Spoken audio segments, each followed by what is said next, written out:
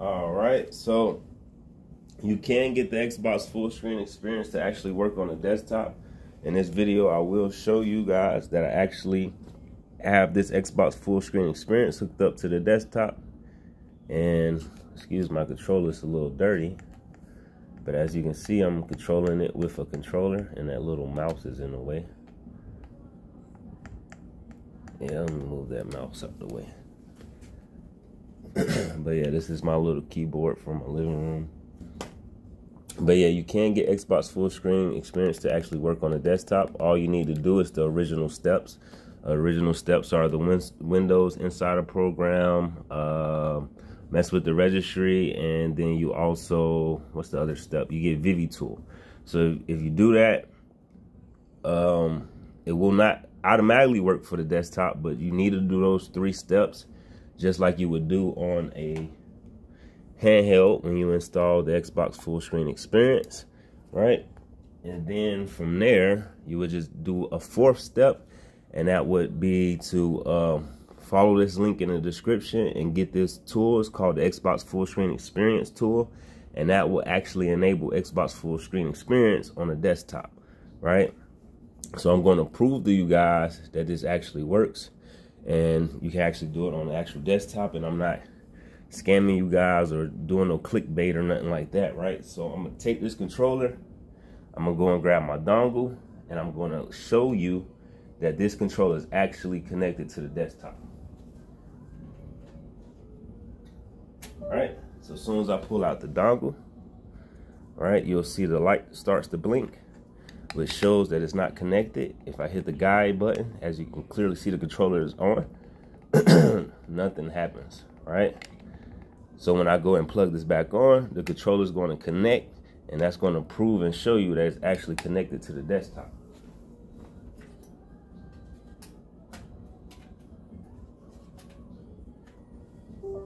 All right, so boom, oops, so the light stops blinking. As you can see, it starts to react, and if I hold it down, I'm in an Xbox full screen experience. And I'm going to show you guys just a little more proof.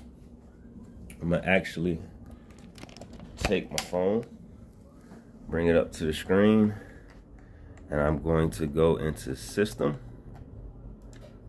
All right. Go into System, going to go down to About. And as you can see, this processor is a desktop processor. It's an F model. You don't get F models in laptops or anything like that. It doesn't look like a Z1 Extreme or anything like that. And you can see there's a dedicated graphics card, a 1660 Ti.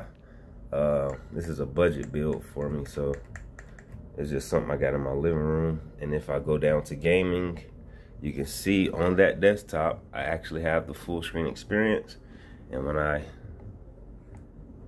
hit the guide button, all right. So, also, I didn't say this, but it's actually not smooth. So it's not as smooth as the handheld. So beware of that. You know, if you do download this early, then just know that it's not the best experience. It is a little glitchy. One of the glitches that I seen was when you start up the PC, it doesn't want to go into Xbox full screen experience. You have to mess with it.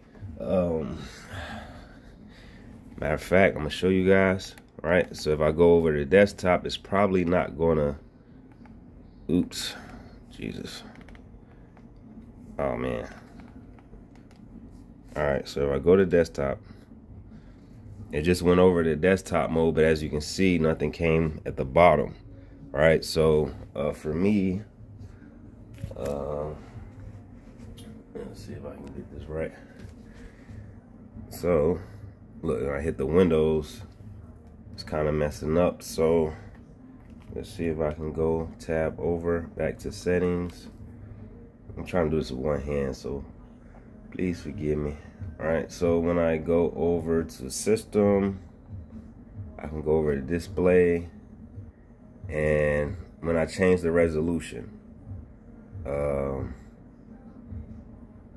it should jump up. See?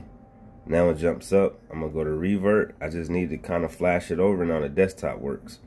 And I'm gonna show you what happens when I go back to Xbox full screen experience. Right, see, as you can see, I'm gonna go to start. Now when you go to restart optimize, it does not like just want to restart within full screen experience. It still takes you to the desktop. So like I said, it's not perfect.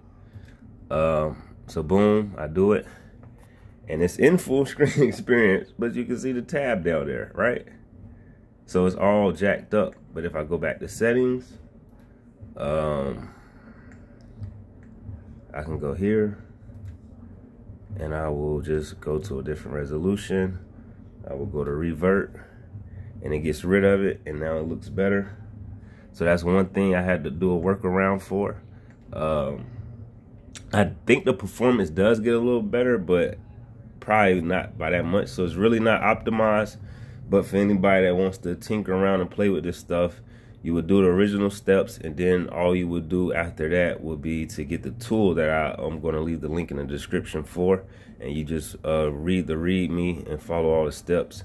And if you guys need help or anything, you can hit me up in the comment section. And yeah, that's pretty much it.